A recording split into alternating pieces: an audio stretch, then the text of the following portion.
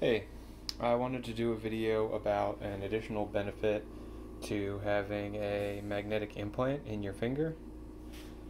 So obviously you can pick up small magnetic objects, you can detect magnetic fields from like live wires and things like that.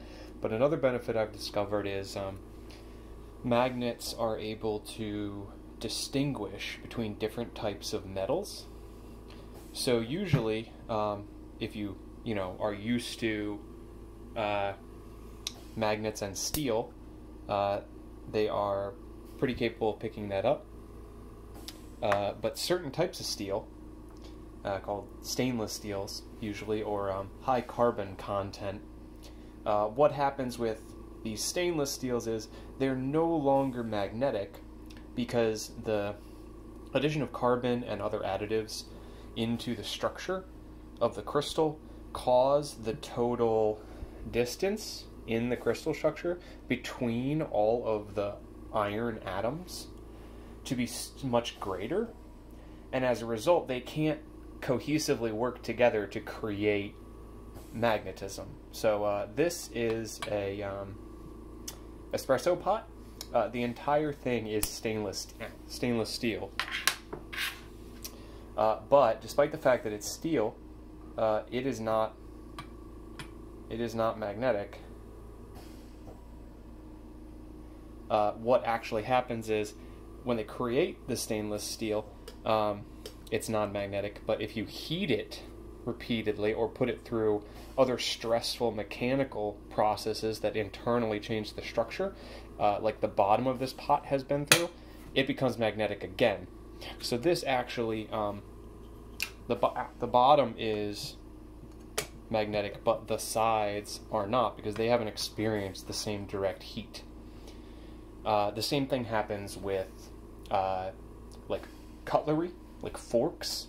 The tines of a fork have been processed mechanically and often with heat, which throughout that processing changes the magnetic properties. So the handle could be stainless steel and not be magnetic, but the tines might be magnetic, or in some cases vice versa, depending on the processing.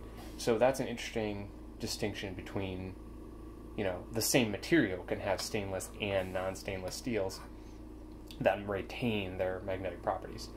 Regardless of whether or not a material is conventionally magnetic, it is impacted by a magnet.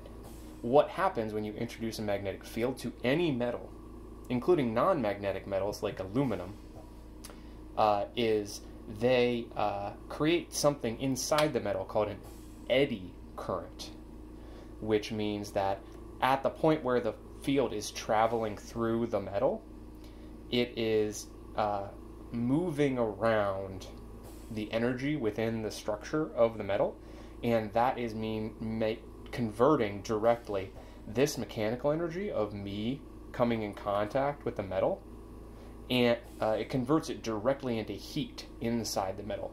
Now usually that doesn't actually produce a measurable amount of heat by like a human finger, but it definitely is introducing heat. But another interesting effect is that because the mechanical energy is converted into heat, it goes somewhere. So if this were just a piece of plastic, it would fall at the speed of gravity. But if I let it go on this large hunk of aluminum, the eddy currents slow it down enough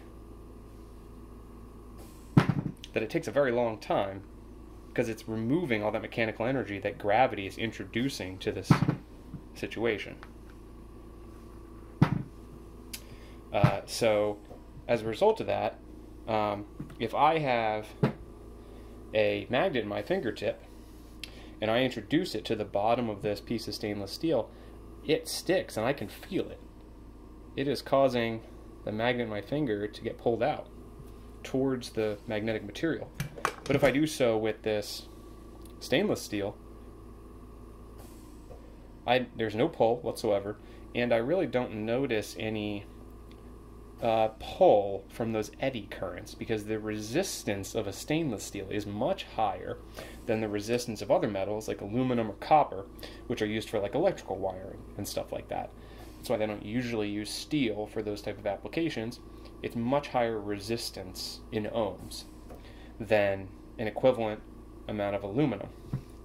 But if I rub this aluminum along next to my magnet, depending on the size of the magnet, and the one that I have is a Titan, which is titanium coated and has a small magnet inside.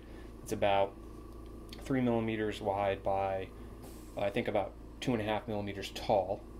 I can get a small amount of pull from the eddy currents as I rub it along this aluminum.